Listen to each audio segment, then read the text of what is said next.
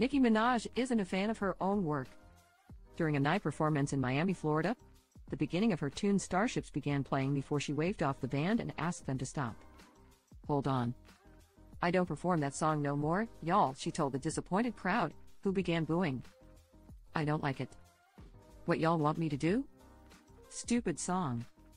The mom of 141 went on to play her song Super Bass. Videos of the incident began making the rounds on social media, prompting fans to express their disappointment with Minaj. "That song is still paying her bills," one person wrote on X, the platform formerly known as Twitter. "It's what got us all loving you.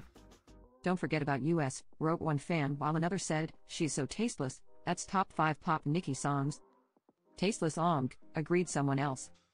The Grammy nominee also made headlines on New Year's Eve after she revealed her New Year's resolution on CNN's broadcast celebration. "My New Year's resolution is to keep my foot on these necks," she said, which left co-hosts Andy Cohen and Anderson Cooper confused. "Well, wow, who is she referring to?" Cooper asked, to which the Bravo star quipped back, "These be." Minaj had a whirlwind year, admitting the birth of her and husband Kenneth Petty's son caused trouble in their relationship. "I'm not going to lie, things got testy between us," she confessed in an interview. "Because of our history, I think we knew we'd get past it. But there's no such thing as confidence in parenthood.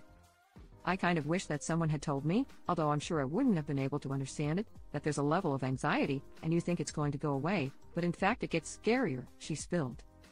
"So often you think, I don't know how to do this."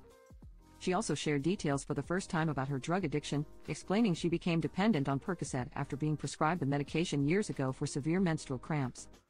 "No one told me that this was a narcotic and this was addictive," she stated. "Luckily I was able to ground myself.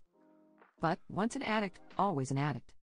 I feel like if you've ever experienced addiction to anything, which I have, you always have to think twice and 3 times about the choices that you make," she added, noting her father struggled with drug addiction as well.